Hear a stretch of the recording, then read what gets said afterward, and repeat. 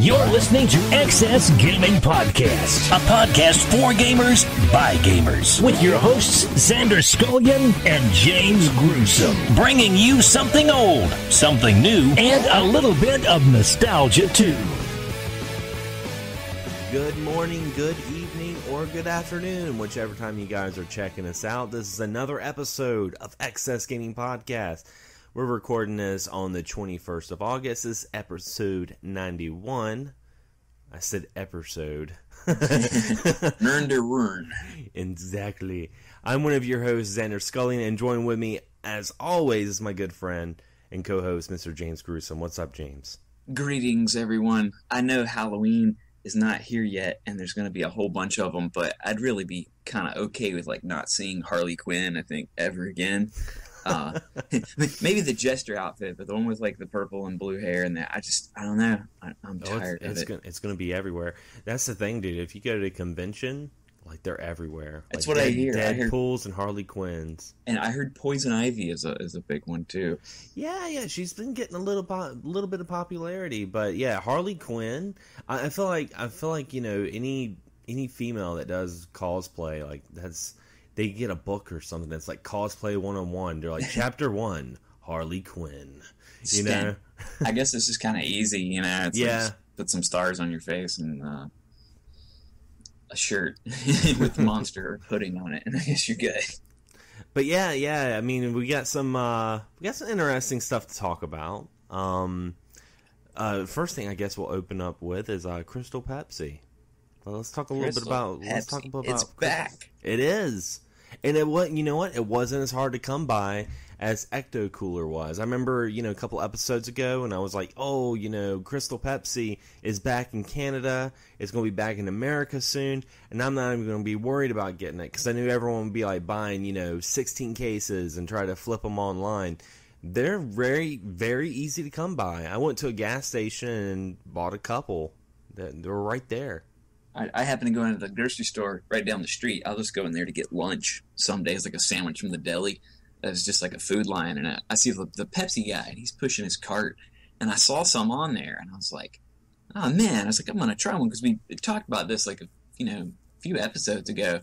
I had never had it. I never tried it in the 90s. But he put them in the little cooler up front, and he just put them in. So I know I grabbed them and took them home, stuck them in the fridge for a while, because if you try something like a soda for the first time, you want it to be a good experience. And you don't want it to be cold. Yeah.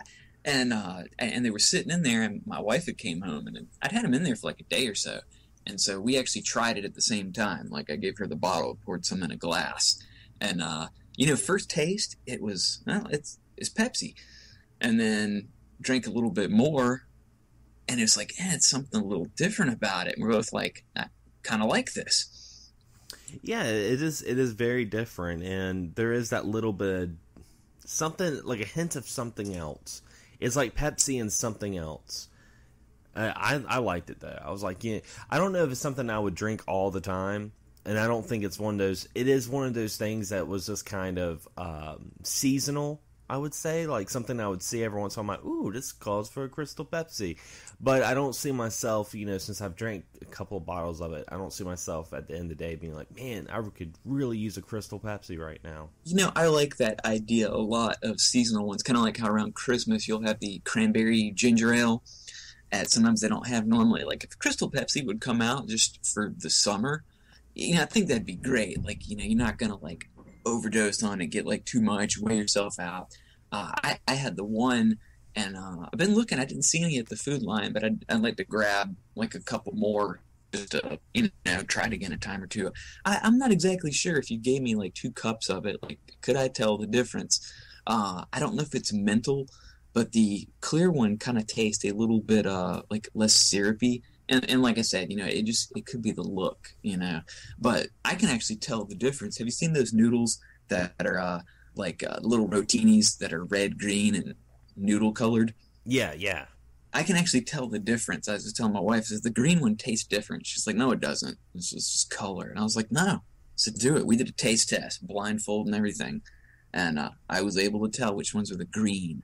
I didn't try with the red because honestly they tasted the same. But yeah, there's the spinach, supposed to be spinach, tomato, and noodle flavored. I do like those noodles. But speaking of food, it's going to be totally off the subject of food. I'm going to be talking about a little bit about gaming news. And I'm going to start the gaming news with something very positive. And that is the Sony flash sale that's going on this weekend. Now, while we're recording this, it's Sunday. And I think this sale is going to be going on until the 22nd. So until Monday at 8 a.m. Pacific time. But they have a special theme. It's like medieval or fantasy and sci-fi themed. So a lot of the games are just really knocked down. I'm probably going to buy some tonight, probably after the podcast. There's some I want to look into, like Dark Cloud 2. On PS2. It's released now on PS4. You can get it for $5.99. Saturday Morning RPG. That's a game I've been wanting to play for a while. It's now $2.99. Let's see, Wild Arms 3 as PS2 titles it's $5.99. They got a lot of PS2 titles that are $5.99, and that's great. I mean, yeah. I love I know that it's probably a sale. I don't know if maybe they're normally like $9.99, but I loved with how the PS1 games, those were a pretty steady price of just around like $5.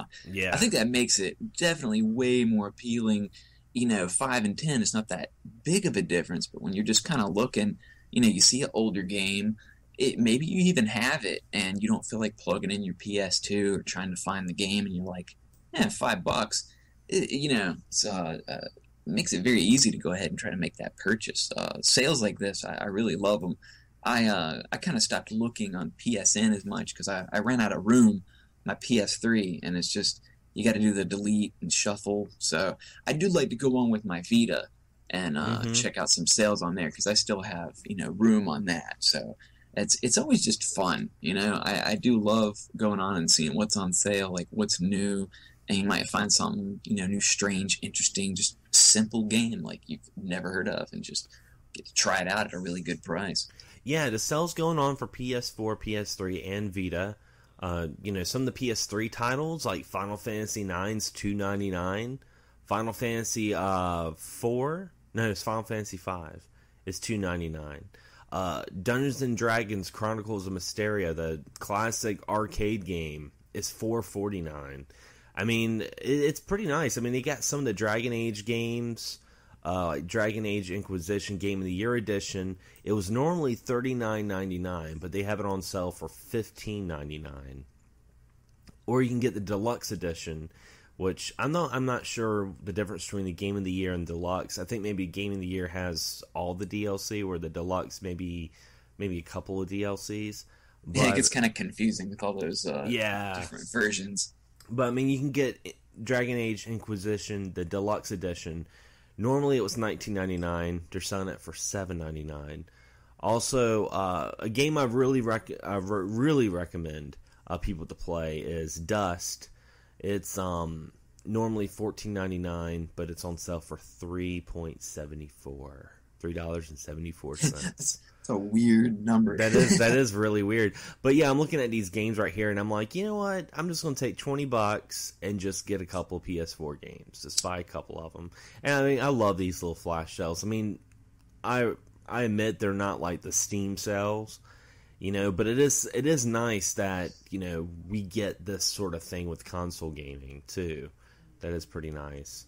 Yeah, I always mean I'm going to check out and see, since I've been playing my 360 a lot more, I'm going to go check out some of its games online, because, they got a lot of different ones over there, and our good friend Rob Luther of the Retro Junkies just gave me a couple of 360 gift cards. Oh, nice. So, yeah, I was pretty excited when I got those. I was like, he just sent me the back of some cards, the numbers scratched off, and I was like, are those like Xbox points? And he's like, yeah, I don't need them, I'd sold mine. And I mean, there were, both, two of them for like $25. I was like, wow, dude. I'm like, that's nice. So, thank you very much. I'm looking forward to jumping on there and seeing what all I can find, since, I have room on my 360. It's great. Speaking of 360, let's go ahead and put this out of the bag. There was an original digital-only 360 game that just got a physical release, thanks to Limited Run, that you and I both were able to put a pre-order down for, and that is Shadow Complex. Yeah, that was the game when I had got a 360 again. it didn't have. It was one of those older ones. I actually had to go buy the little antenna thing to stick on the back to go online. But I had to go online to get Shadow Complex. I made it a point. That was the first thing I got. I always heard about it. A friend of mine had told me, and I mean, you guys that have played it, like, no, I think it's quite a loved game. Definitely that Metroidvania style. It's just smooth, but it's got guns. A little bit more like kind of like sci-fi edge to it, government robot suits and stuff like that. But it was always on 360, and it seemed like a title that was staying there. So I mean, I was really shocked when I saw that it was coming out on PS4. It kind of seemed like something that would not happen. Like I could see it happening on Xbox One. Yeah. But to actually see it come out on a Sony system just kind of blew my mind. I know the company that made it, I always thought they were just kind of connected to Microsoft. So I don't know if it's because it's a shorter run or what kind of deal they worked out. But man, I think that's awesome. Well, I think Limited Run works exclusively with Sony because they always put out PS4 and Vita games. So, I mean, that right there could also be an incentive to pick a PS4 over an Xbox One if you want those indie titles in physical format. Limited Run has you covered. Now, the only thing about Limited Run is their name is called Limited Run for a reason. These games, now Shadow Complex, they had a lot more in stock, actually. Yeah, they printed. I think normally their runs are around 3,000, and they did about double. Yeah, for Shadow Complex, around like 7,000. They have a bundle with the CD you can get as well. Did you get that one? I just got the game. No, I went for just the game. It's not anything. I'm not too big on getting soundtracks and stuff like that. Very very good price too. I mean, I'm talking there $25. And granted, you could download the game for like 15 or less, but still, the fact that most of these games were only digital, the fact that you can get them, I actually was surprised they were that low. I was kind of thinking they were going to be higher. You could get the soundtrack bundle for I think $40, but after shipping, mine was like around like $31.63 or it's something weird like that. But it's weird. I have that coming, and then my brother had bought me a couple of PS4 games. So technically I kind of have like 3 PS4 games as of now, and I still don't have the system yet, but I'm getting a head start. There's nothing wrong with that. I mean, that's what I did with my PSP. Not the first time I had the PSP, but the second time, like the one that you gave me for my birthday a couple of years back. I remember we were talking, and you were like, yeah, I can send you this PSP and blah blah blah. And since I knew I was getting the PSP, and PSP games were starting to kind of, falter out of the GameStops in my town. I don't think any GameStops in my town sell PSP games anymore. So I went ahead and I was like, I'm going to go ahead and buy the essentials. I went ahead and bought, Dracula X. I went ahead and rebought the Dracula X Chronicles. I went back and bought, the Capcom collection, stuff like that, stuff that I knew I would really like. So by the time that I got the PSP, I had like a good library, and I don't think there's anything wrong with that. I think that's actually a good investment, and it kind of pushes you more towards getting that console. You're like, man, I got these games. I got to get a console to play it now.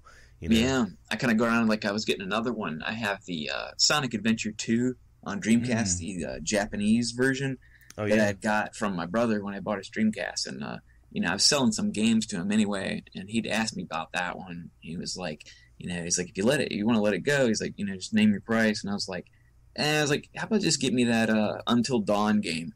I was like, I think it's like $20 or less on like PS4. So that'd be like another one I'm gonna add on too. So and you'll like that game, dude. That game to me was like playing an '80s slasher film. Yeah, kind of like a kick of that. I remember hearing that. There's another one that's coming out. I can't remember the name of it. That seems kind of similar to it. And then they're up, making that Friday the 13th game to kind of get this little wave of those. And I've heard good things about that one. Most people I know that have played it, they really enjoyed it and said it's worth checking out. So I'm going ahead and trying to snag up a few, so I will be ready. And thinking of the PS4 too, I hear supposedly on I think September 7th at New York, they're gonna make an announcement on the PS4 Neo. Ooh. Yeah, it's funny you mentioned that, because I actually heard through the grapevine we might be actually hearing about the Nintendo NX in September as well. But I'm really curious about the Neo. I don't know if I'm going to get it, just because I don't have a 4K television. But, I mean, I like smaller consoles too, though. Like the Xbox One S, it looks really, really nice, but there's really no point for me to get it. And see, they have that rumor with it too, that they could be doing the Neo and a slim version of the PS4. Because they keep saying it's not really going to replace it; it's just going to be sold alongside of it. The whole thing to me is a little bit confusing. I'm just kind of trying to wait to see what'll be the best deal, and I really want to get like a terabyte one, and I don't see any around here at the moment. So there could be a price drop. Stores might want to get some of the stock off the shelves. A few stores are doing some deals, I think for around like $350 or so. The PlayStation, like I don't know, it's like 3-4 games, a few different places. So with and also was it everything October and on, all the games people make that come out, they're supposed to be have that, whatever they're calling, that little extra bump that the Neo is going to give it, to where they're supposed to have the function for that, and then you're just regular PS4. So I'm really just kind of waiting to see what kind of deals pop around and find the best one. Yeah, and Xbox One right now has gotten really cheap since the S model came out, and we'll see the same thing with the Sony as well. Because I was actually at a pawn shop the other day, and they were selling Xbox Ones for $180. I was like, wow, like under $200. Now, granted, it's a pawn shop, and I don't know if I'd want to buy a console at a pawn shop, but I think even at GameStop, you can get a used Xbox One for $220 now. It's insane. Console's been out for 2 years, and it's already, under $300. Yeah, that's a good thing. I know I'm not going to complain about it. That's like I said, for me, I don't know about a newer, a slimmer. It's just kind of whatever's the best deal. I hadn't heard too many people having issues with PS4s, but sometimes you think there's always some little improvements or things they could make better, on a, whether it's the Neo or like a slim model. So just going to kind of wait and see. And then I've heard more with the Xbox Scorpio, that it was it's mainly being described as a high-end piece of equipment. So yeah, seems like that might be kind of pricey when that one hits. Well, funny you mention that, because that's a good segue into this next article I was going to talk about that I got from Engadget.com, where it says Microsoft says this might be the last console generation. It also explains its confusing E3 statements on Project Scorpio exclusives. Now, this is something that's been on everyone's mind for the last couple of months about the Scorpio, and wondering if this is going to be Microsoft's swan song. Now they questioned Phil Spencer, and he said Phil Spencer said that all accessories and all games work across all versions of Xbox One, but he also said Project Scorpio is specifically the only Xbox that's powerful enough to run VR. I don't quite understand how these two statements can coexist. And they're talking, the more and more I skim through this article, they're talking about how they really want the future of Xbox to be like PC gaming. They're kind of wanting the Xbox One to kind of be more of a brand than a home console. Like instead of buying a new Xbox every year or, every 4 years, you buy upgrades, for the hardware. And I don't know. This is interesting. To me, this is setting Microsoft and the Xbox brand differently from PlayStation. Definitely, it's really interesting. If you could get it, like we said before, with talking about some of the upgradable consoles that they've kind of been talking about, and that's what it kind of seems, like that Scorpio is, where you could just spend a lot less. I think things like that, the idea I think is great, and if done right, it could be very, consumer friendly too. Instead of having to go out, we all know that initial launch of something is usually about $500, and if you still if there's not really that big of a need, you can just maybe change out certain parts of it. I'd love to see something like that. We said before too, out of all the companies, Microsoft is the one I could see just, walking away from having a console at all. But, like I said, if they can get away with just doing that one with the upgrade, maybe that's the way they're going. It's all just really interesting to see what comes out. It seems like you get a little bit more and more info every few weeks. Yeah, and I mean, until then, with gaming, until then, I look at it all as like rumors and writings on the wall. I don't take anything of it as hard facts until it's spoken from the actual companies. That's why I don't do a whole lot of like gaming news videos, because you could sit there and spend all day ranting or making some sort of video in front of the camera, and then next week that video is totally obsolete because the thing that you were just talking about was completely false.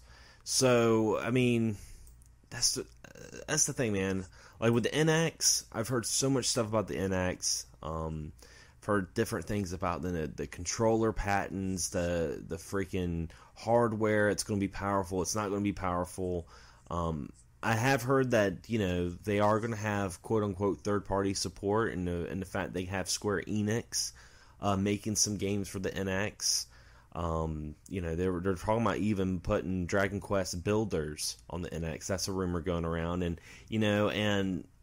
I don't know. To me, I can't just go off. Even the websites that I'm giving references to, like Engadget, I can't just go off what they say. I have to get the real news from Phil Spencer. Like if Phil Spencer goes on the stage and he's like, you know what, this is possibly going to be the last consoleized Xbox, and now we're going to have this little hub thing, then I'm like, okay. But until then, it's all writings on the wall. It's exciting, though. You hear a whole bunch of nothing, but sometimes the ones like with the NX, where you hear so little, to the point where it's almost kind of odd that, you hear so little, but all people can really do is just speculate, and it's interesting to hear, what people think, but that's all it is right now. It's just what people think. And I kind of like the unknownness of it all. I like it. It's like I don't need to hear everything. I'd like to see them drop like a big bomb and be like, something really awesome come out. But I like it because it brings excitement. Some people, they get really worried about it, and they get worried about the longevity of a company because they don't know what they're doing. But to me, it's exciting because we live in a day and age where we have information at the tip of our fingers. Back in the day, if you didn't know who played in the movie, you would ask your friends, and you guys would debate like, who was that guy who played in the thing? Now you can just Google search it on your phone, and we kind of still have that magic with the NX, and that's one thing I will commend Nintendo on, about the fact that Nintendo hasn't had hardly any evidence of the NX come out. And a lot of people are saying, well, this is going to hurt Nintendo, especially when it comes out, no one's going to really know about it. But the thing is, if it's as big as Nintendo is making it out to be, the moment they announce it, people are going to be flocking to it. That's the way I look at it. We don't need to know 6 months before what it is before it's actually announced. Yeah, that is. I mean, to me, it's a little bit more one of the more exciting consoles. You just hear like PS4, I'm like, oh, cool. Xbox One, like, cool. You imagine it's just going to look like a system. Nintendo, you just never know what their system is going to end up looking like. Like, what's the controller going to look like? There's just so many variables, and it is just fun. I like not knowing. It's kind of like with wrestling. Wrestling was a lot more exciting and fun back in the 90s with the Monday Night War and everything, because you didn't know. You might hear some things if you got some dirt sheets, but, online didn't really hit. People weren't on there as much. Now when somebody's going to debut, a month before they debut. Yeah. That's just that openness and not knowing. It makes it fun and exciting, to me. It makes me look forward to, more information, just a picture. Like anything, actually coming from Nintendo, it's going to be exciting because we know nothing. Exactly. Now, speaking of Nintendo, they have released something, not Nintendo, but Retro USB finally released the Nintendo AVS.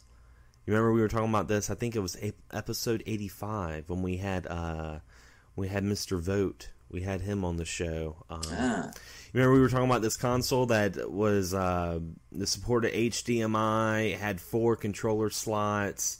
It could play Famicom. Yeah, this is one that it seems like a more affordable version of the Nintendo. What they call it, the Nintendo AVS.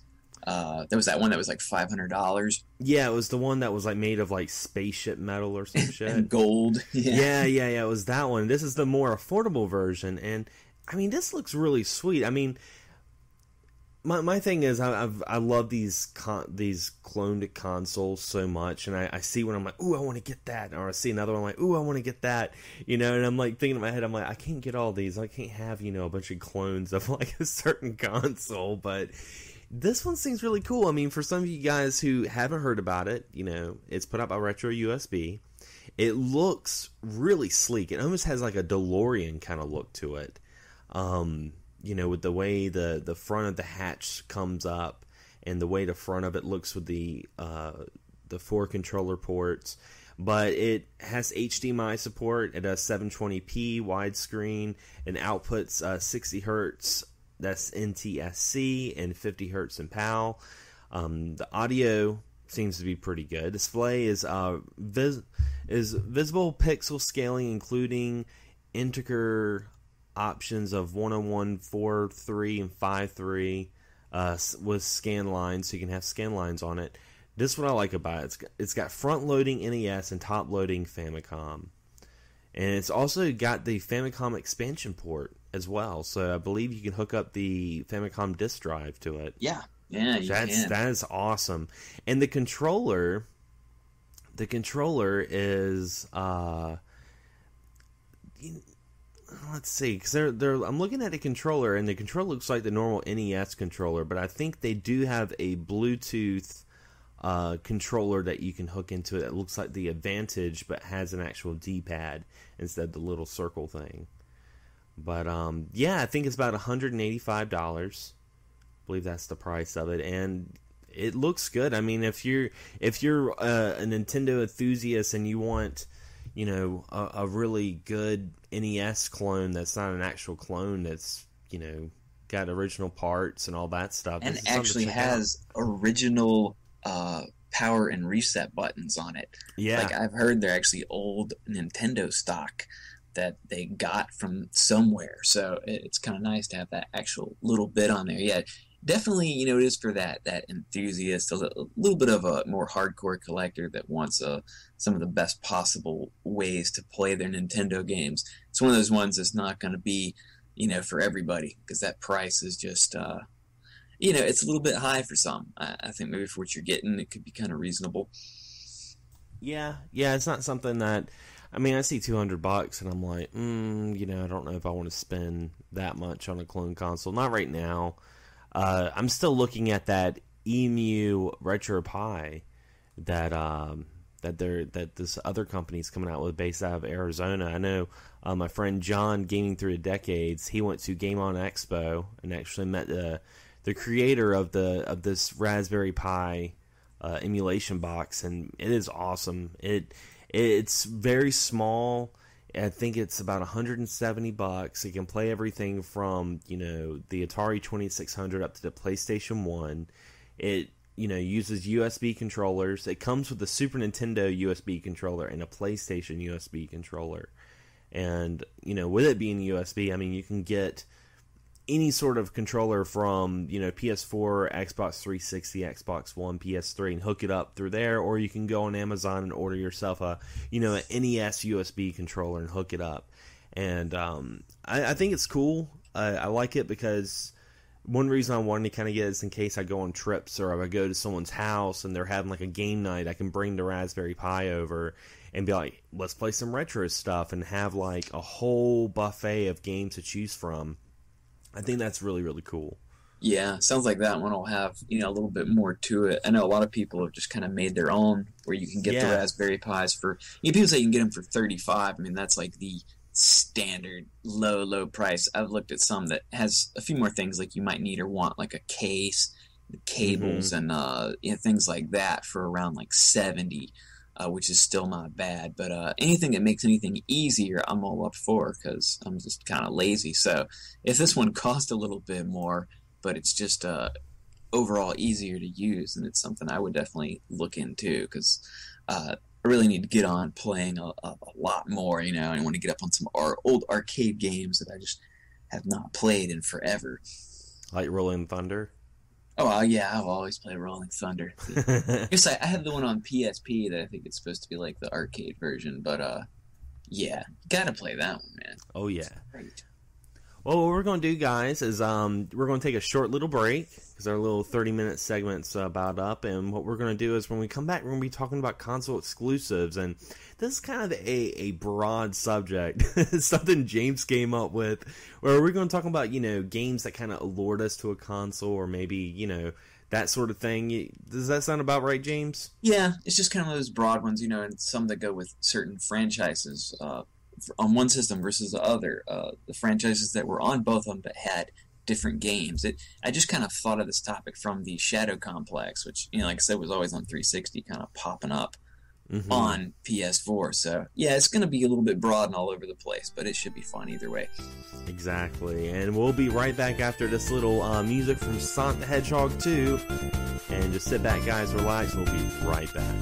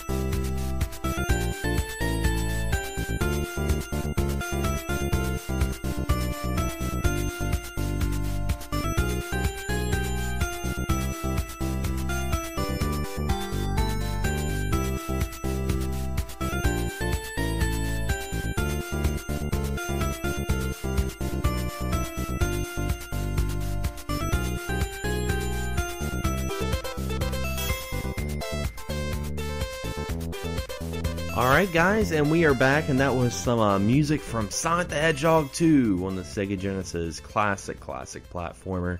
And one of the reasons why I played that song was because a really interesting Let's Play video I watched. It's from my friend Travis Goss, who does rose-colored Let's Plays. And he did a Let's Play on a Sonic the Hedgehog 2 prototype. He found the ROM that was online, and this was the prototype that was used for promotional, kiosks, and it was also featured on Nick Arcade. And I was like, man, this is kind of cool. And the stage, it was the first two stages, and it wasn't really that different, other than Tails wasn't in the picture. You just played as Sonic, and the music you guys heard was normally what you would hear during the casino zones, but this was actually used for the first stages. I guess they composed this song before they came out with the original song that you hear in the beginning of Sonic 2, but I thought that was kind of cool, and I'm going to try to see if I can find it online myself. I can probably just message them and be like, hey, where'd you find that prototype? Because I'd like to try it out. That's really, really cool. That's one thing I kind of like about emulation. It helps preserve, history. Things you never would have gotten to play, where there's games we never got, games that never, technically came out, sometimes ones that didn't get completely finished. things that just normally just would be lost forever. It is really cool to have that ability to be able to find and play those today. And play it. I mean, that's the thing, is to play it. I mean, I'm pretty sure you could get that Sonic 2 prototype somewhere on eBay one day for, you know, the same price you'd pay for a brand new car or a down payment on a mortgage at this point, the way retro gaming's gone. But, you know, just to play it and just to have that nostalgia, boom, you got ROMs. And that was the funny thing about Travis. You know, Travis is he was a very purist collector, and he's still like that. But I remember when him and I first met, you know, I would always talk about ROMs and emulation. He would be kind of like, you know, it's just not the same. I'd rather just play it on the console and blah, blah. And then he messaged me like a couple of weeks ago, and he's like, dude, I totally know what you mean now about emulation and ROMs. I mean, it really does help preserve. It's convenient, and, you know, if you just like to play video games, if you just want to play games, emulation's not that bad. I know a lot of people kind of look down on it, but it's really not. Nah, I mean, it's like that in any kind of, you know, whether we collect genre or, you know, whatever you call it with gaming. There's always the people who are a little bit more, you know, elitist. Some have their reasoning and they're fine, and more of the elitist, you know, some of the more snobbier ones, because some people do just, you know, look down upon it when it's I can see you be like, hey, that's not my thing. Like, but you don't have to be like like you play those. Yeah, and then you brought up a good point. It's in every hobby. It's not just gaming. I mean, you get the comic book collectors that, you know, I could show them my reprint of Teenage Mutant Ninja Turtles issue 1. I got it at Free Comic Book Day. It was free, and I'm like, hey, this is the first issue of the Teenage Mutant Ninja Turtles, and I could be like, this is awesome. I read it, and it was great. And I could show it to some, you know, snobby comic book collectors, like, oh, yeah, I had that same comic, but the original print, and it's VGA graded, you know, A+, and it's in a shrink wrap, and whatever. And I think because, like, I'm older than some people, like, younger people that watch wrestling. Sometimes I see stuff they'll, like, post and write. It's just like, what are you talking about? Like, Mark, like, you only watch them, like, 2 years, you know, or 2 months, and somebody older than me, you know, I think would probably like know more. I always feel like I'm more right and know more than other people. I just don't act on it or say anything, you know. I just keep it to myself, but, you know. You're sitting there just reading comments like, quit being a dick, Mark. Quit being a dick. But yeah, we're going to be talking about some console exclusives, some launch stuff that made us, you know, kind of want to get a certain console, or maybe, you know, changed our mind on a certain console, you know, when we finally got to play it. And I want to ask James, in your opinion, I want to put you on the spot here. What, in your opinion, console had some of the best launch titles? Oh, man. Let's see, what was the one? I mean, I'd say I didn't really experience it, but I mean, the initial Nintendo one seemed like it had a pretty good one as far as it being, like, varied, you know? Yeah. Let's see, Super NES, I didn't have many. Man, was it the Dreamcast was one of the ones that had a whole bunch? It seems like as it got later on, really, I mean, PS2 era around, like, Dreamcast was the ones where you seemed like you got better launch, just more stuff. Now, I mean, you had it more quality, you know, where Super NES could launch with Mario World and Pilot Wings, and that was okay. You know, yeah. Now you can't do that, but, you know, with the quality of the game, you know, some of the games coming out with them. But I'd probably say, you know, for older ones, the Nintendo with a lot of the black box ones that came out just seemed like a good first start. You know, lots of choices. And, you know, it was good for its time too, because this when, you know, console gaming was, you know, coming up from the ashes, and it was a great way to introduce a new generation and get their feet wet in the world of gaming. You know, I could see where you know, a lot of those black box titles, like you had games like Hogan's Alley, and of course you had Super Mario, and you had wrestling, and urban wrestling was you had amazing. Urban Champion. Felt bad for the kid that got that. You know, like for us, you know, so many people grew up, you know, with that Nintendo, and I always kind of wondered, because I knew so many people that had a Master System. You always knew like one or two people, And it was just kind of like, how did you end up with that? I mean, Nintendo really was the one to have.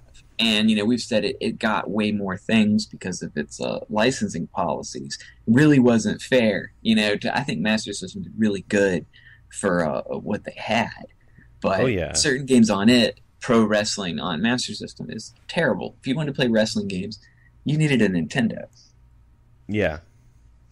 But, some of the games, the Mario was just a title that always stood out, where I don't really feel the original Master System had, I guess they had like Alex Kidd. Yeah, but I mean, even Alex Kidd compared to Mario is like, Yeah. I love Alex Kidd, don't get me wrong, and I would love to see a new Alex Kidd game, but Alex Kidd just could not measure up to the phenomenon of Super Mario Brothers. No, and having that mascot, Mario was the mascot. You kind of had Link. It's a secondary, and Master System had, Golvalius, very Zelda-like game, but still not quite as good. And they didn't have that mascot. When you had that Mario and Link, those became so recognizable. That was the one where I imagine so many of those games is what drew people over if they were a Master System kid. But some Master System kids, they actually turned into Genesis kids. I guess there was just some like Sega families. And that was one of the times when I remember, it's like, what is this? New system. You might not have known a whole lot about the Master System, but something came out with that blue guy we were talking about earlier. Oh, yeah. Sonic was one that was, man, I think he was really able to catch a lot of kids' eyes. I played it finally at a friend's house, and I kind of sucked at it, so it didn't really make me want to get a Genesis, but seeing that, I could see how that did. He was so fast. So there was something, the music was great. There was something so very distinct about that.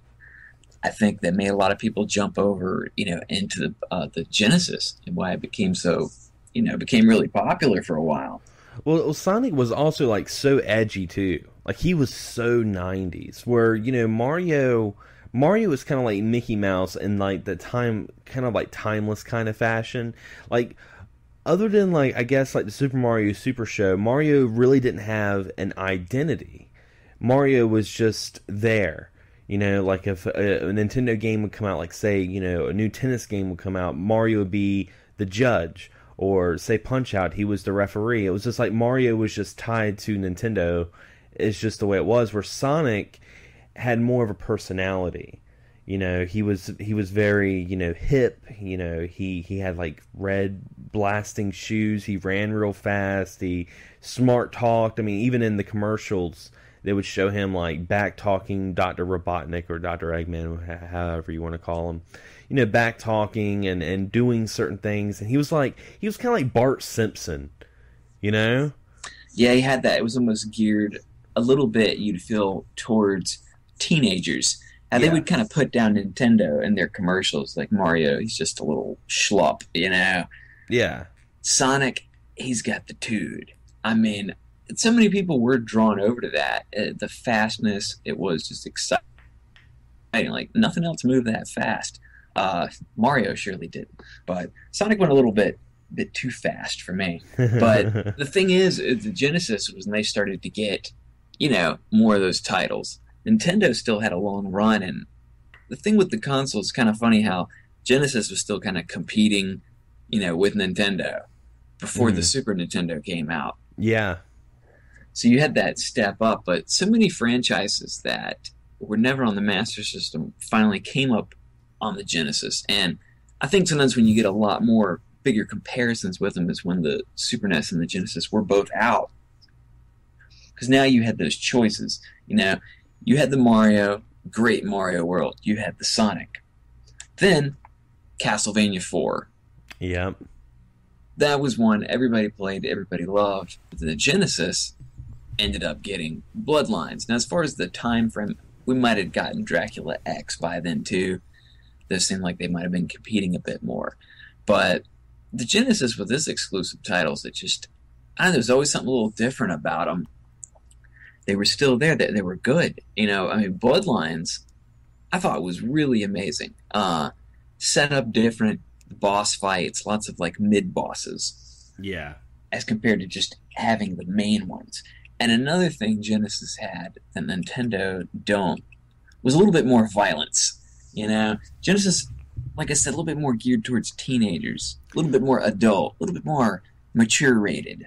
Well, like Bloodlines had blood in it, and I remember the blood in Bloodlines. I remember the zombies looked more grotesque in Bloodlines because they actually had like flies going around them, and you battle that dog, that demon dog, in like the first stage, that mid boss, and when you beat him and you see his insides and his innards all like mushed up and making all these weird noises, you didn't see that with the Nintendo version. With Nintendo's Castlevania 4, you didn't really see that, and that was the thing about Genesis. Like Genesis always had that little bit of edge.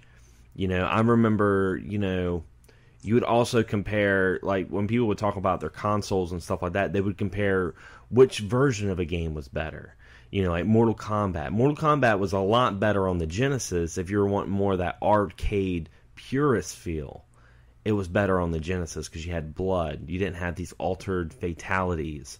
Where the Super Nintendo looked better, but it didn't have the blood, and there was fatalities that were altered and they weren't as violent. But yeah, you would have that discussion in the playground, being like, well, I got Mortal Kombat on the Genesis and it's better than the one on the Super Nintendo, stuff like that.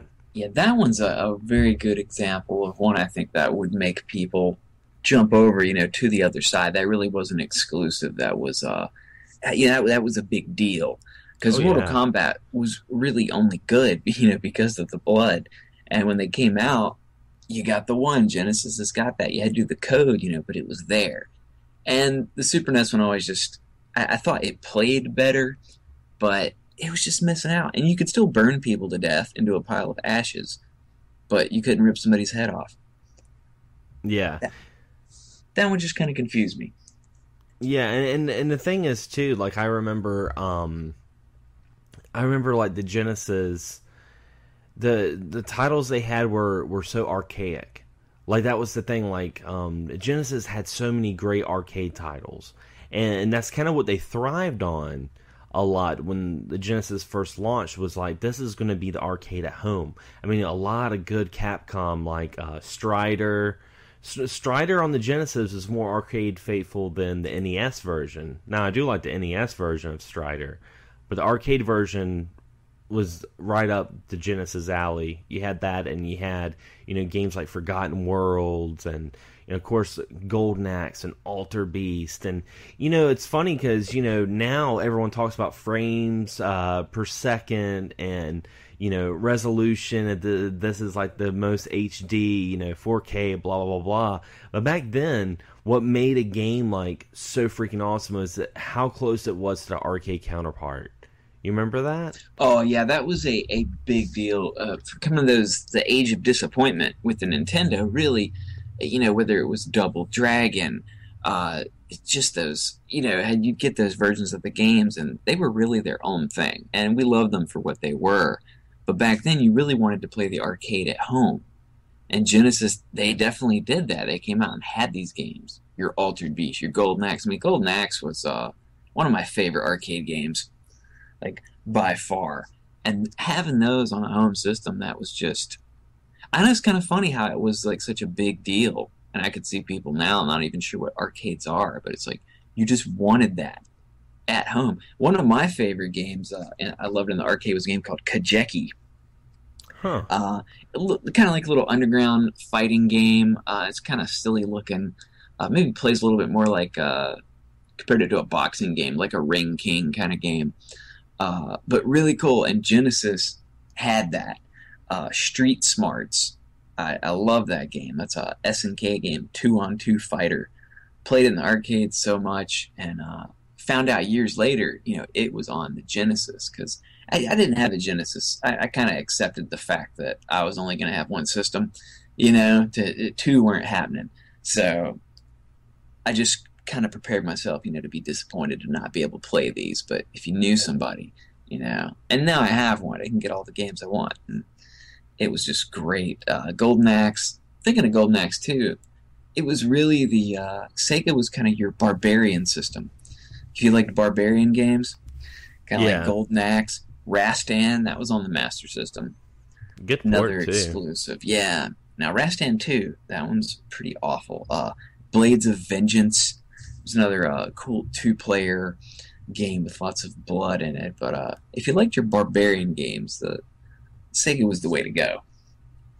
Yeah, I got my Sega pretty late into the game. I got my Genesis, and I didn't know anything about the Master System until I was an early teenager, because it just wasn't. It was I had knew one that had. I didn't know anybody that had a Master System, you know. So when I heard about it, I was like, Master System. I thought the first Sega console was the Genesis, you know. But yeah, by the time I got the Genesis, I was so ready to play some games I never got to play on the Super Nintendo. One of my favorite Genesis games that you don't hear a whole lot of people talk about is the Vector Man series. Oh, yeah. Those games were hard as hell, but it was like Donkey Kong Country graphics mixed with like Mega Man gameplay. It was so cool. I loved Vector Man. And that was a later title, but I remember, you know, wanting to get that. And it's funny when you get those consoles kind of late, and it opens up that doorway of games that you always wanted to play. And now you finally get to play, and you're like, yeah, I finally get to play Sonic and Streets of Rage and, you know, Super Hang-On. I finally get to play that stuff. So funny. Man, another older one kind of around that time we overlooked, though, was the TurboGrafx. Yeah. As far as games you could play at home, Splatterhouse. Definitely on the top of the list. You know, we later got them on Genesis, but for the initial port of it, TurboGrafx, only place to get that. Pac-Land, of course, you know, for me, nobody else probably cared, but I thought that was just, I'd go up to Putt-Putt and rent it out, you know, by the hour just to play up there and play Pac-Land. Also pretty cool on the Barbarian side, you know, with Legendary Axe. But Bonk, I think that was a big standout title because he kind of became the mascot where, you know, he ended up on Nintendo too. Keith Courage was the, you know, initial game, but I guess he was kind of lame. So Bonk became the, you know, pseudo mascot for them. And he was another one. He had some attitude. Yeah. I mean, I like the Bonk games, and you want to talk about really obscure back then. I mean, where the Master System was hard to come by, and you didn't hear a whole lot of people talking about Master System. And I'm talking about the demographic for where I was from, you know, being a kid, growing up during that era. I didn't hear anything about the Master System, but the TurboGrafx was even more obscure back then. You know, I can remember going into Toys R Us and going into Walmart or Farmore, you know, going into these places and not seeing a lick of TurboGrafx 16. I didn't know about the TurboGrafx 16 until I bought a Tips and Tricks magazine, and it was like one of those magazines they come out with every year that would have like a collection of everything of that whole year of all the consoles and stuff like that. And I remember it was, I wish I still had this magazine too, because it was really cool. It was really thick. It had, you know, accessory reviews and, of course, codes, but it also had a little bit of the gaming's history, like the console history and stuff. And I remember that's where I saw the TurboGrafx. And I was like, TurboGrafx 16? And they were like, oh, it's the 16-bit console, you know, and I didn't know anything about it. And I was just like, man, I really hate that I missed out on that. But unfortunately, that was a lot of Nintendo thing, you know. And Nintendo had such a huge grasp on third party, and I don't know what the folks over at Hudson Soft and NCE were thinking with the TurboGrafx, because the problem with TurboGrafx, they tried to market it the same way they did in Japan. They had all the advertising in bigger cities for the TurboGrafx. So if you were like me, who was in like Wilmington at the time, and at the time Wilmington wasn't a big city, you didn't know anything about the TurboGrafx unless you were like in Raleigh or something like that. So it was one like from my friend down the street got one, and the Putt-Putt, you know, had him up there to play. So I guess for around here, you know, it was kind of semi-big, you know, and it seemed like a big system, you know, for about a year, and then it just kind of went away. But it was one over in Japan, you know, if we'd got the games that Japan got. Oh, yeah. Probably would have had a little bit of a better chance, you know, but it jumped into the CD era. And, with a few systems, that NEC jumping up into it, you had Sega a little bit. Of course, they had their Sega CD. And with another little series that I liked actually on both, we had Final Fight on Super NES. We had Streets of Rage on Genesis, which Streets of Rage is going to win by default anyway because it had 2 players versus the 1. But in the end, Final Fight came back even better on the Sega CD. Yeah, and then you had Mighty Final Fight on the NES that only had 1 player, which is kind of horrible. That one, Mighty Final Fight was great. That's all. It's a good game. It was just such a shame that a lot of the NES games didn't have. A lot of them didn't have beat 'em ups that had 2-player co-op. They really missed out on that. But Final Fight was one.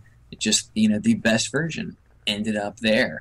And I could see the CD craze, FMV games. I bet a lot of people jumped over when those came out. Because at the time, as bad as they are now, they were very exciting. That was high tech. Yeah, that was the shit back then. Like, I remember going into Hills, that old department store, and seeing, advertisements for, Corpse Killer and Street Shark. Or Sewer Shark. Street Shark's completely different. But seeing Sewer Shark and just being like, wow, this is it's like playing a movie. That was the thing. I was like, man, it's like I'm playing a movie. This is awesome. And you would think of other stuff that they would come out with in the future. Yeah, it's just a craze that lasted, a pretty short time. And a lot of us enjoy going back, as bad as they are, just because they are. But, I think we do down at heart. We remember, how exciting that was at the time. The CD generation was pretty cool. You had the Sega CD. I never had one of those. A TurboGrafx CD. Everybody jumped up. And then, PlayStation and Saturn was some of the next ones. I didn't really know anything about the Saturn. It was really kind of low-key. I mean, I probably read a little bit about it here and there. But PlayStation, for me, one of the big draws for it was Tekken. Yes. I loved Tekken, and when I got the PlayStation, I got it and Tekken. And that was it. And an extra controller and a memory card. But only one game. Yeah, and I remember, freaking Tekken was just so ahead of its time. Because, Virtual Fighter looked good on the Saturn, but Tekken just looks so much better, and it had so much more modes to it, and the sound of it was just so much better. There was more combos. It just felt like they took everything from Virtual Fighter and made it 10 times better. And I remember, of course, back then I always compared consoles to arcade ports. I remember I went to a restaurant and they had a Tekken cabinet. And I was sitting there playing Tekken. I always played as King because I liked how he did all the wrestling moves. I liked seeing that in 3D. So I'd sit there and play with King and stuff and have a lot of fun. And then when I'd play it on the PlayStation, I'm like, holy crap, this is like playing the arcade. Despite loading times, this is like an arcade port. And that was the thing, man. Like, if a game came out and it would play like the arcade, I was all about it, because that was my biggest thing when I was a kid. I wanted to play games that felt like the arcade. And that was the point, around that era when so many of them started getting so good. It's like it wasn't really necessary to go to the arcade anymore. So what we all wanted as kids pretty much ended up killing arcades, So we're to blame for that. But yeah, you had the disc-based games, and of course N64. They still had the cartridges, but they still had a really solid lineup. I thought N64 had a great launch. They had Mario 64, Pilot Wings 64. But, later on they had, Mario Kart, Star Fox, and they had a lot of great games that came out the first year the N64 came out. But I remember being a kid and trying to decide what next console I wanted, because at the time I had the NES, Super NES, and Genesis, and I'm like, all right, I want to get a new console. I was originally going to get the Saturn, because that was the first console. Yeah, because that was the first console I played. I played it at Sears, and I played Mortal Kombat 3. Of course, that felt like the arcade, and I was like, I want a Saturn. But then I played the N64, and, you know, being a Nintendo fan, that kind of lured me. But playing that PlayStation, playing that little compilation disc at Hills, I was like, man, this is awesome. You know, playing Crash Bandicoot. You know, Crash Bandicoot was just so different at the time. And, you know, Resident Evil and stuff like that. I was like, all right, I need to get a PlayStation. Yeah, and this was at the time, you know, like I said, I really knew so little about the Saturn that games I thought for the longest time that were exclusive, like Resident Evil, like Castlevania, Symphony of the Night. You know, there were games that came out on the Saturn, and I guess that's just kind of like how little it was really, you know, known about, the fact that I didn't know. So, you know, looking back now, I mean, you had your games, your Guardian Heroes. I was a big fan of Fighting Vipers. Oh, yeah. I don't know why. It's just, it's really kind of silly. But I like that, you know. And once again, in Japan, if Saturn had got a lot of the games that Japan got, there was just so much more that we didn't even know about. So, you know, there really, to me, there was like a war going on with the two systems, but I didn't really acknowledge it just because of the Saturn. You know, it was really kind of non-existent to me. The 64 had came out in the era, like you said, too. And, you know, it still had those guys. It still had Mario. It still had Link. And people are always going to be attracted to those. And they had such a big name at that time. And they totally killed it with the wrestling games, of course. Oh, yeah. Yeah, like the wrestling games on N64, bar none, are so much better. Do you think, James, that, you know, exclusives and launch titles, do you think they still have a very important place with consumers when it comes to consoles? Like, you know, do you think the NX and, you know, whenever we get new PlayStation consoles or a new Xbox or whatever comes out, you think the launch titles and exclusives really, really help make that decision? I mean, I think they can, and I can only go by, like, for me. You know, I'll go back to it. I know, you know, Yakuza, of course, led me over there.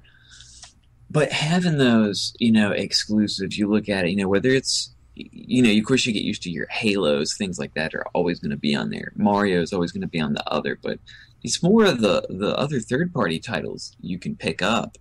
And I think, too, if you have enough, you know, whereas, too, the consumer might want them all on one system. You know, we'd like to be able to play everything we have on that one.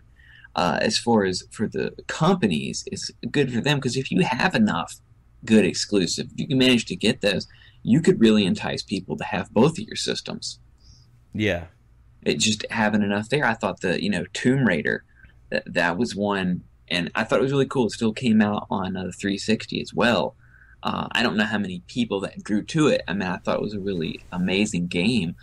Street Fighter is such a big title. You know, just thinking of arcade games we grew up with. One of the standards in fighting games, and isn't it PS only? Yeah, PS4 and PC only. It's on PC as well. Yeah, but yeah. That was a title that made me say, okay, I need to get a PS4. Because, I mean, like, I remember when, you know, we got the Wii U. You know, I got the Wii U, and I was like, all right, I need to get a PS4 and Xbox One. And, you know, last console generation, I was really into the 360. I thought 360 was just such a powerhouse. So I was looking at the Xbox One, and there wasn't a whole lot of stuff coming out for Xbox One that enticed me as much as the PS4. You had, you know, Street Fighter V was around the horizon. At the time, of course, it got canceled, but you had, you know, PT, and, you know, you had a lot of RPGs and stuff like that. It was in very niche Japanese titles coming out for the PS4, and I'm like, all right, this is kind of what I want to do. And that's the thing, like, I know a lot of people, they don't like exclusives anymore. Like, a lot of people get kind of pissed that, you know, a game comes out for one console that's not coming out for the other.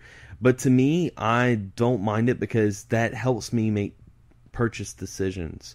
You know, that makes me be like, you know what, I definitely want to get that because I can play this. Plus, like, what's the point? If all these systems could all have the same games, what's the point of There'd be all no the different competition. machines? Yeah.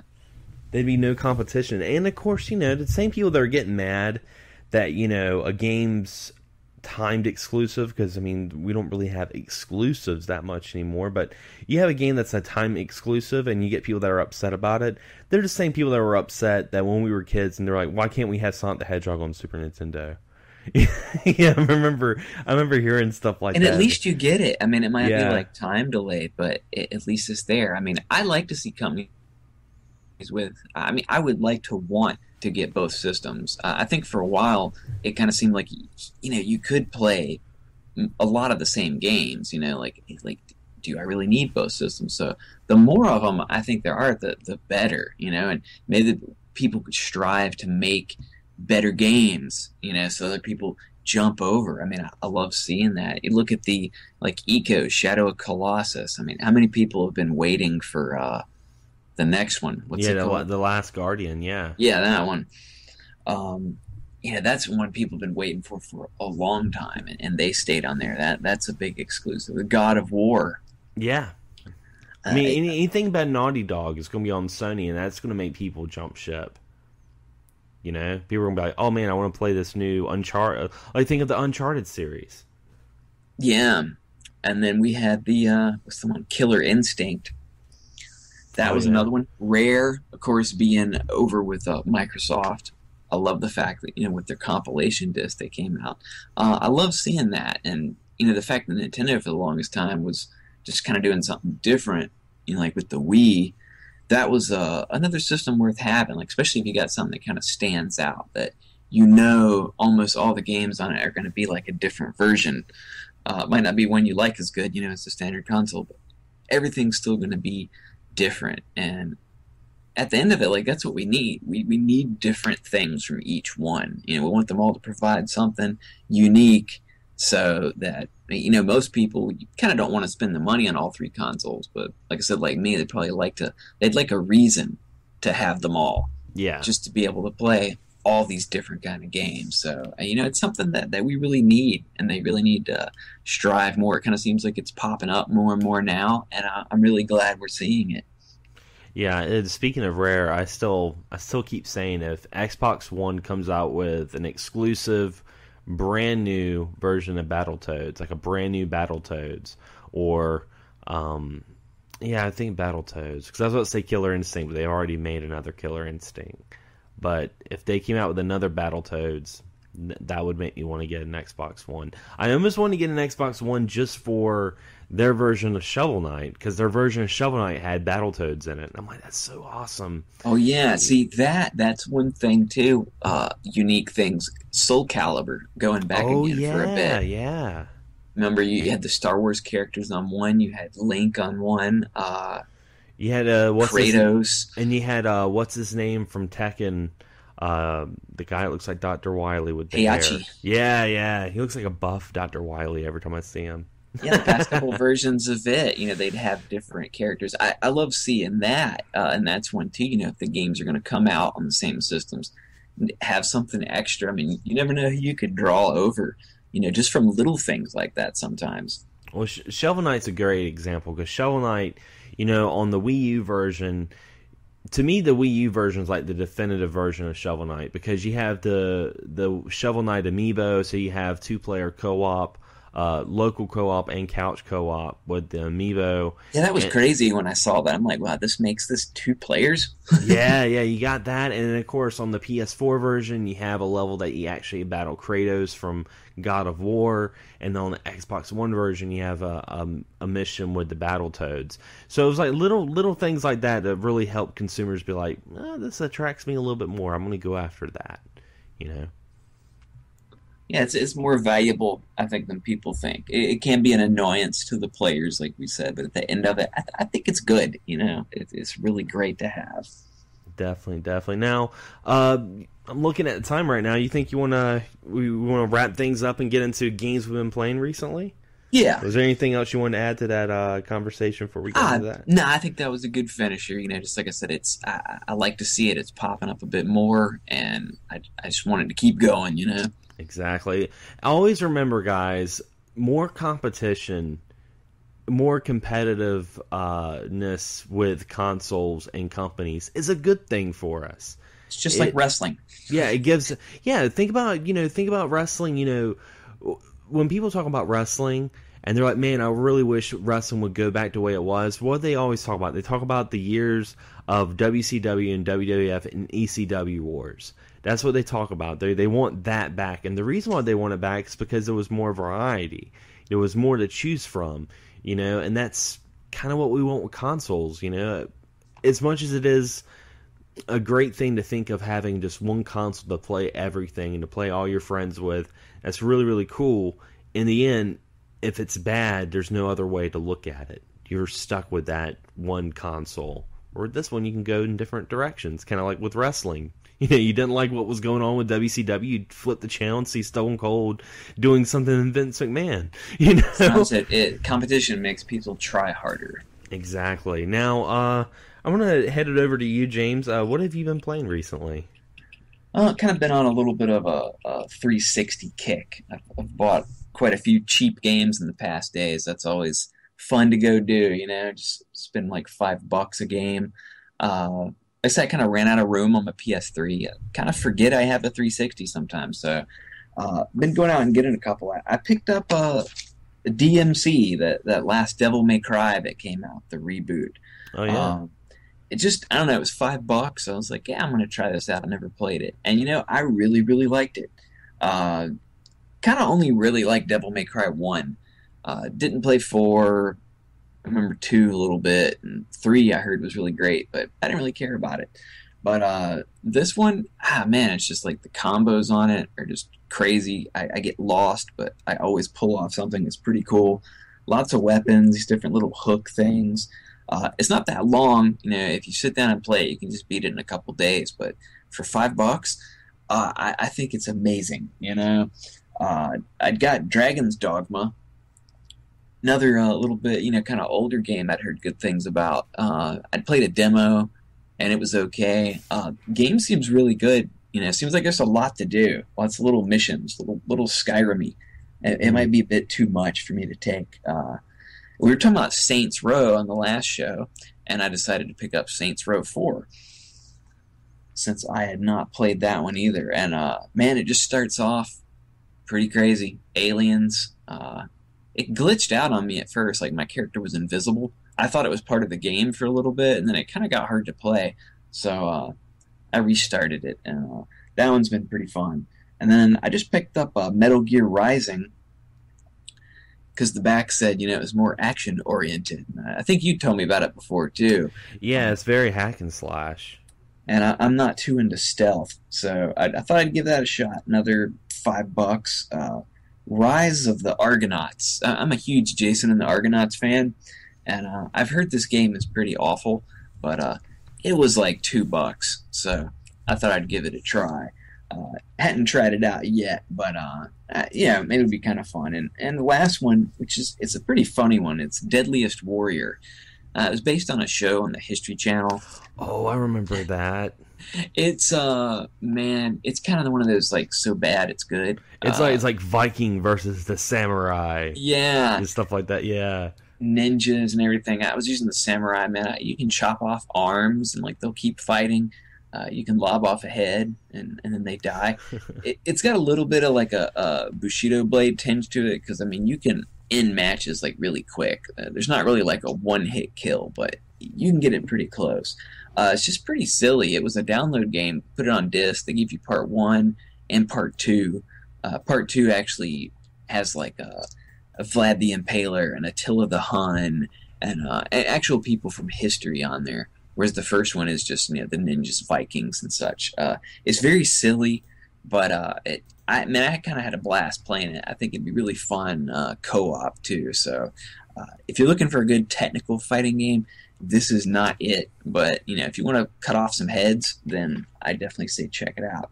And that's about the most of it. I just kind of been buying some cheap 360 games to hold me off until I end up getting my PS4, and it's definitely fun. Anytime you can go out, spend $20 and get 4 or 5 games, and that's always good. It's always worth it, and a good way to check out a lot of stuff you missed, because so many games seems like it just came out a year or so ago.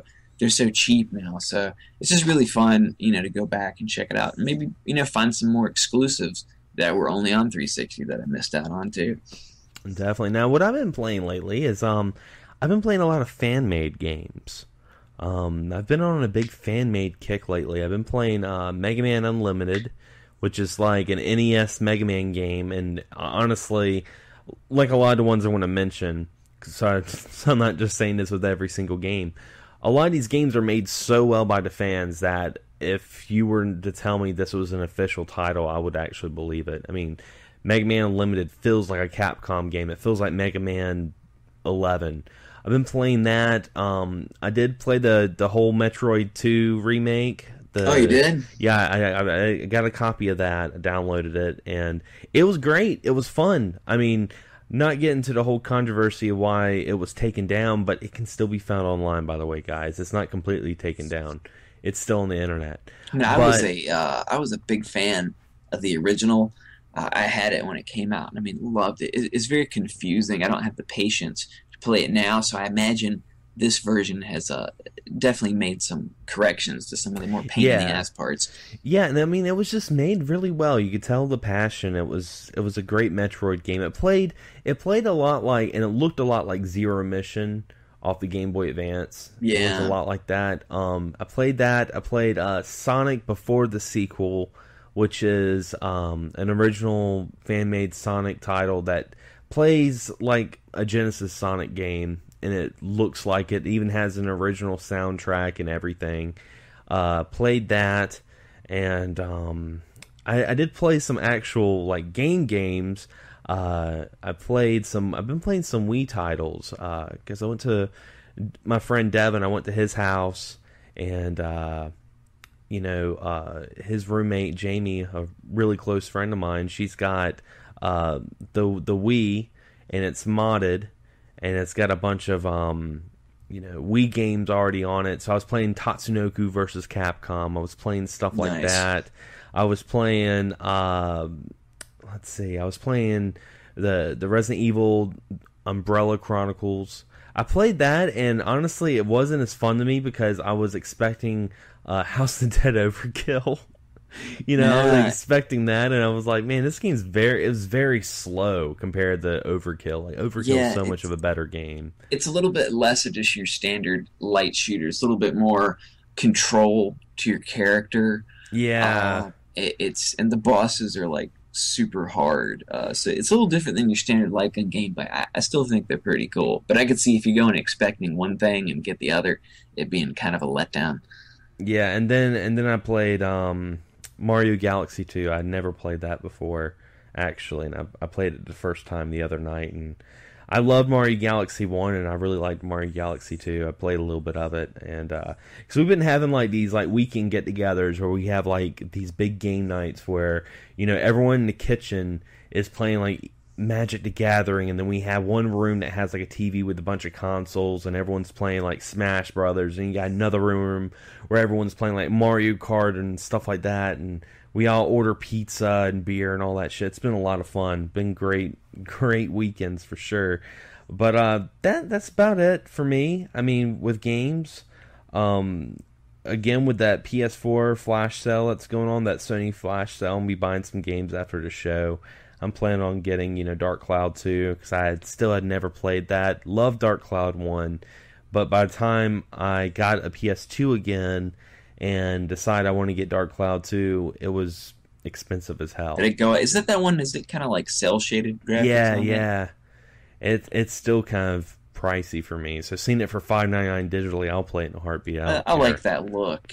Me too. I never thought it really got. You had a little trend of it for a bit, but I never thought it got like too played out. And those kind of graphics always seem to kind of hold up a little bit better than others. Yeah.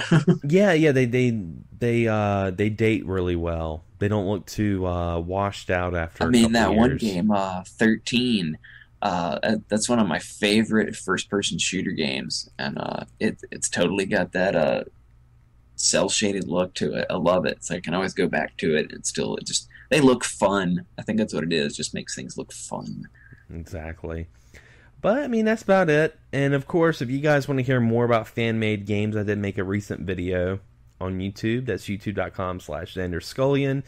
In case you guys aren't listening to podcasts on the YouTube channel, you can check out more content on that on that link. Also, if you're listening to us on YouTube, be sure to check us out on Podomatic.com or on iTunes for more convenience of listening to the show. Now, I did like a little survey the other day on Facebook, just asking, you know, where do you guys listen to the podcast? And I had a lot of people say Podomatic, a lot of people say YouTube. I was basically doing that, kind of measuring when to upload the episodes on what platform first, you know, because I'm not going to change any of the platforms, but, you know, I remember when I was having a little bit of issues with Podomatic and a couple of episodes weren't on there, it made me realize how important Podomatic was, because I was getting people messaging me being like, hey, you know, I haven't seen an episode in Podomatic in a couple of weeks. And I'm like, man, we've already had like 3 or 4 episodes up.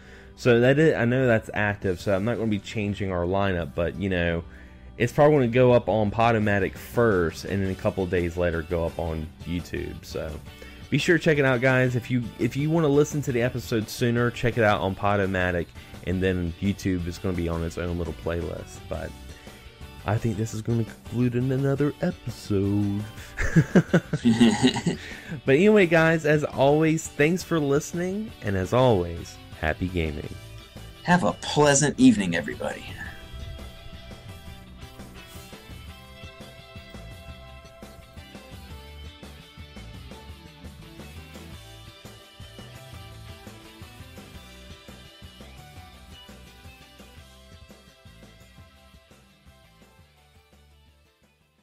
Can't get enough of Access Gaming Podcast? Be sure to check out our audio podcast on Podomatic.com. You can also subscribe to us on iTunes. And if you have a YouTube channel or podcast you'd like to share, be sure to check us out on Facebook on our group page and join the community. As always, guys, thank you so much for all the support, and happy gaming.